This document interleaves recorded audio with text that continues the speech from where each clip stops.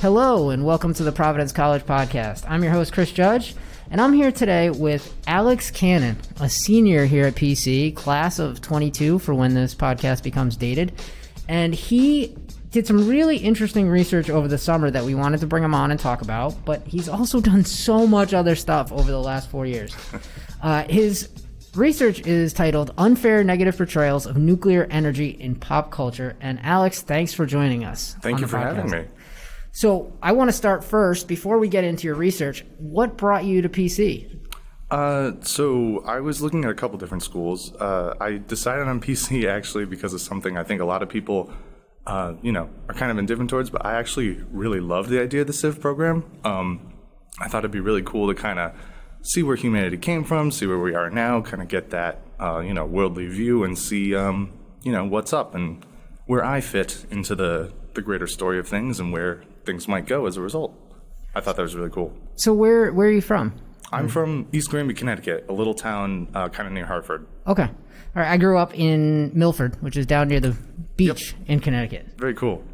So I came here in 2005. I did not come because of the Civ program, so we don't have that in common. But you're a theater major. Yes. How did you get into that? So I started theater in high school. I had always done band. I'd always done music. And a couple of my friends told me, hey, you should audition for the musical. So I figured it'd be a fun thing to do over the summer. And it was a really fun thing to do over the summer. I ended up loving it so much that I did it all the way out throughout high school. And then when I came here to Providence College, it was also one of the reasons I chose the school is because I really liked the theater program. I'd seen a production of Into the Woods here that I thought was just fantastic. And I was like, I want to be a part of it. So I came in and I was just initially a marketing major. And then I was a marketing and theater double major. And now I'm just a theater major. And I'm on the musical theater track. So musicals are definitely my thing. What are some of your favorite musicals? Oh, it's a tough question. Beetlejuice is up there. Anyone who's been around me lately has heard me singing from Beetlejuice. I also really love Come From Away, which is a really touching, true story about the 9/11 terrorist attacks, which is just so beautiful. And there's a pro shot of it on Apple TV+, so anyone who has that, I recommend watching it. It's an amazing, amazing show. But my favorite one I was in is Something Rotten, which we did back here in 2019. I was the minstrel. That was like my favorite performance I've ever been in. I love that show. I want to now kind of direct us towards the research that you did. Mm-hmm. But first, I want to figure out, how does a theater major get connected with a poli-sci professor to do this research? So I ended up taking Dr. Leota's chemistry in chemistry in, I had it written down so I wouldn't forget, but I forgot anyways. Chemistry and Contemporary Issues class to fulfill my natural science core requirement. And when we learned about nuclear chemistry, I remember distinctively thinking, man, I thought anything that was radioactive glowed bright green, which is not the case. And I remember thinking, why did I think that? And so I ended up writing my final paper on the subject, all about how popular culture in general depicts nuclear things and how, the discrepancies in that with the real science versus the way it's depicted. And Dr. Leota basically said, this paper is really great. I think that you should try and work further on it, maybe get it published. And she connected me with Dr. Guardino, the associate professor of political science. And he and I have been working on the paper. We applied for research grants over the summer, which we were awarded, and I got to work on it. I got to watch a lot of Godzilla, The Simpsons, play some Fallout and Call of Duty, and combine that with some extra academic research, and I had a really cool paper to be working on over the summer that is almost done now.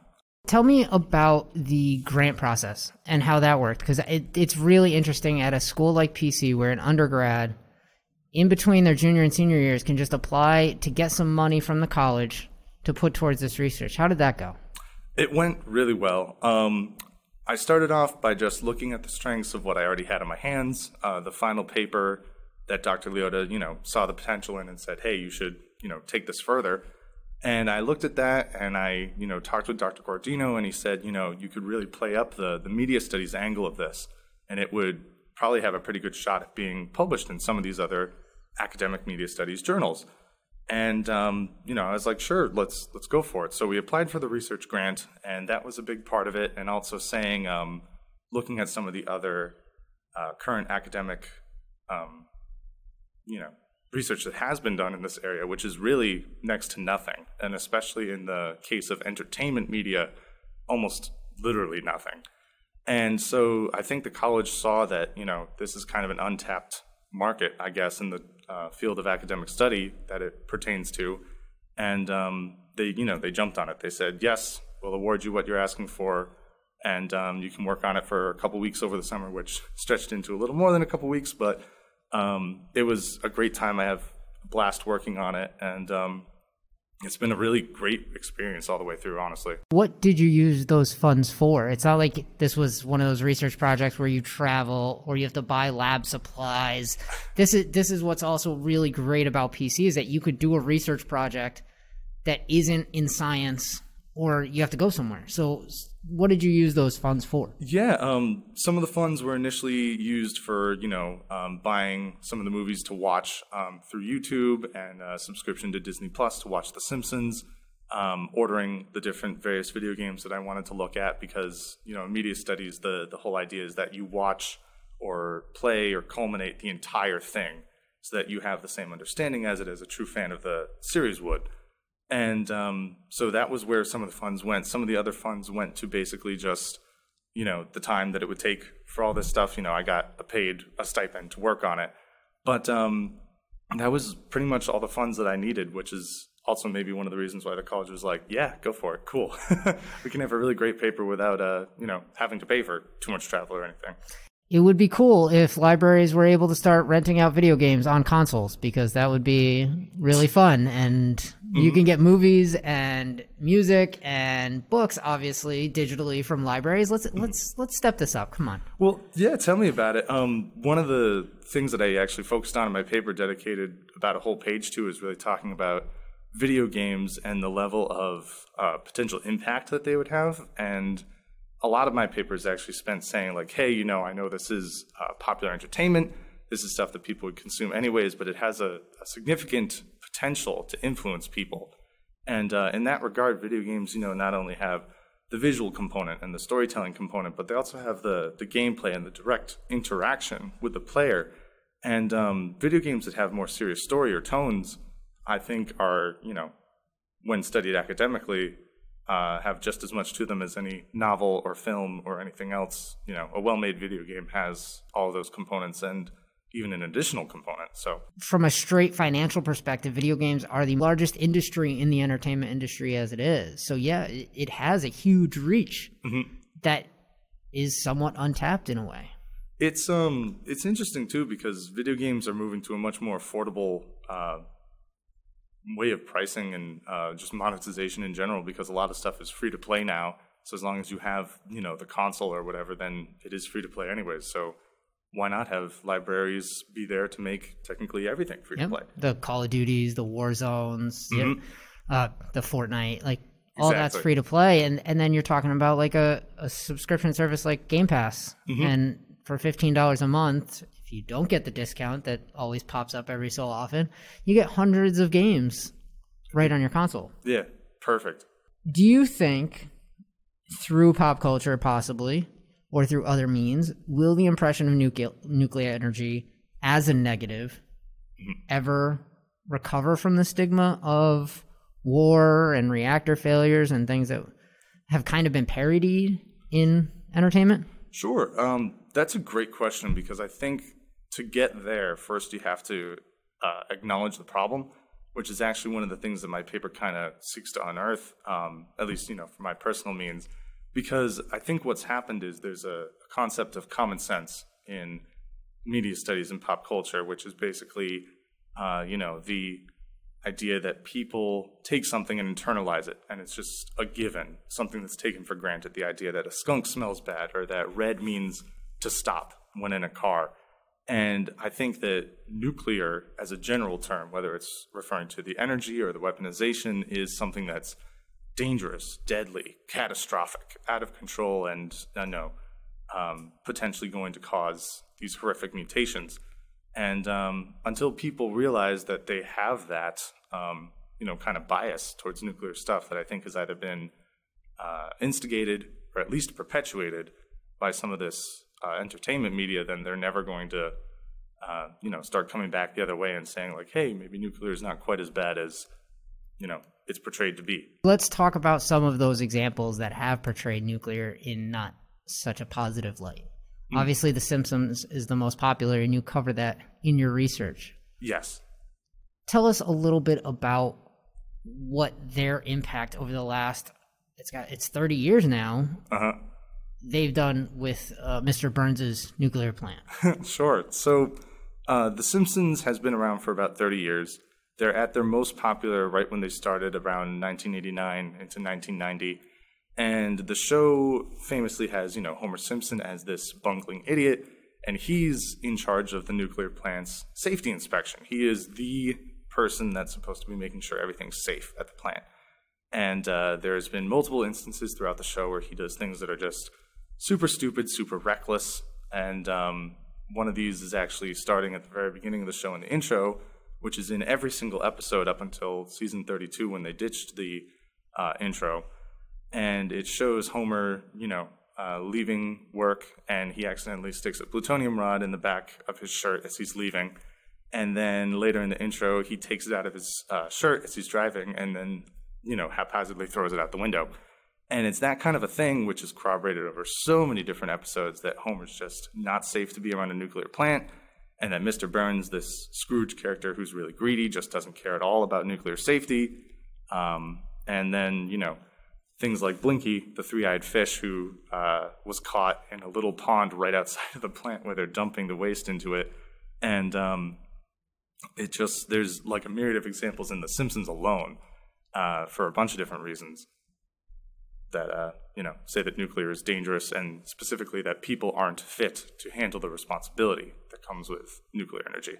Elaborating on the reactor nuclear energy side effects, poor reputation, you studied a lot into Godzilla. Yes. Tell me a little bit about the portrayal of energy in the Godzilla movies. You got it. Godzilla is the most loaded of them all.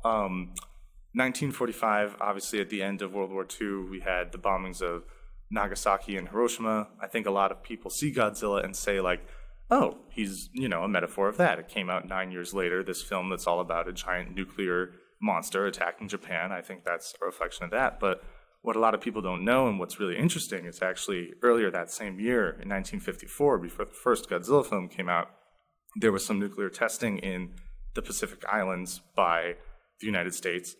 And outside of the predetermined danger zone, there was a Japanese fishing vessel called the Lucky Dragon, where a nuclear testing, incident occurred, and basically they were exposed to a lethal amount of radiation.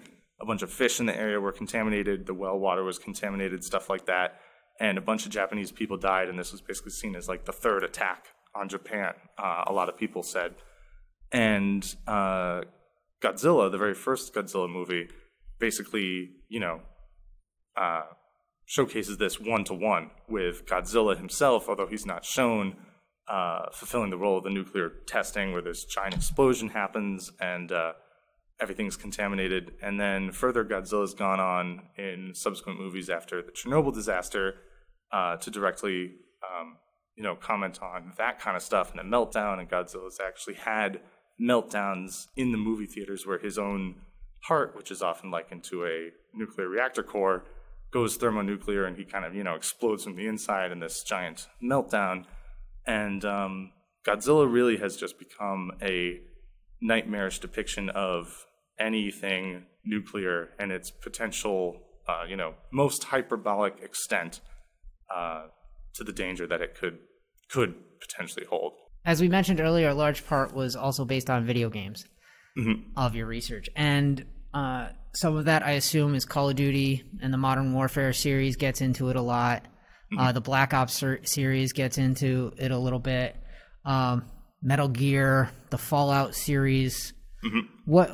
Tell us a little bit about the video game side of basically the fallout of nuclear warfare and how that is addressed. The Fallout series is really interesting because it sets itself entirely after a giant nuclear holocaust has happened. So all the nukes were launched, the entire world has been scorched, and you basically inhabit this wasteland which is burned beyond repair and inhabited with a bunch of nuclear abominations, which are all out to kill you and all completely ridiculous scientifically. There's humans, which are referred to as ghouls, which basically look like walking corpses that are, not killed by the radiation, but survive by it, and some are even healed by it, which is just totally ludicrous in a scientific perspective. And in Call of Duty specifically, there's a recurring reward, a medal that you get if you kill 30 enemies without dying yourself, which is really difficult to do. Anyone who's listening who hasn't played it, that's like, super, super difficult to do.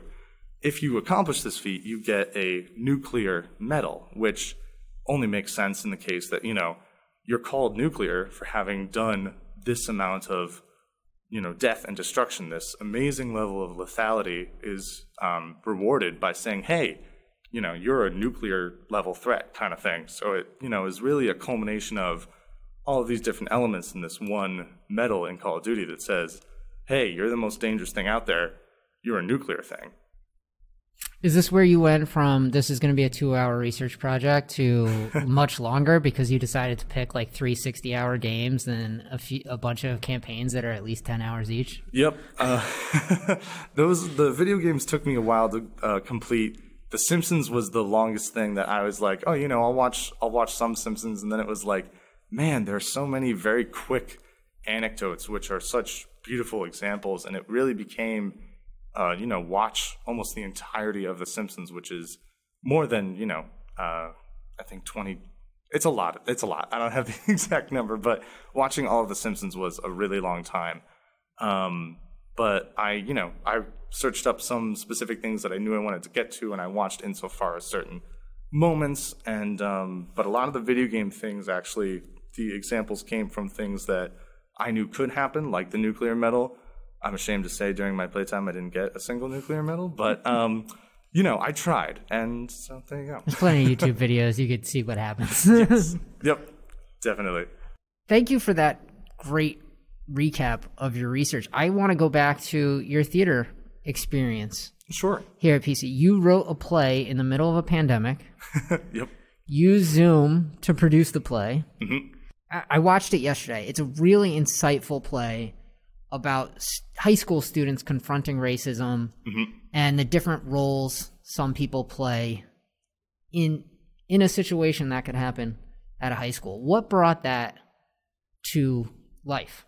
Sure. Well, John Garrity, who retired actually just this last year, is one of the most brilliant theater people that I know, that I've ever worked with. And he basically, during the pandemic, wanted to showcase new student works. So he had this idea for a writer's summit that was basically going to be any, theater student that wanted to could write a play, and we would, do a Zoom production of it. And I reached out to him and asked, hey, could I be the stage manager for it? Because, I would get to have the stage managerial experience of doing it over Zoom, doing it with multiple smaller things. I thought that'd be really cool. And he said, oh, actually, I was hoping you would write one of them. And I had never thought of playwriting before, but I said, sure, I'll give it a shot. And the idea for the play itself, activism, kind of came about from my own experiences. I went to a very small high school, East Granby Public High School, the smallest public high school in the state of Connecticut.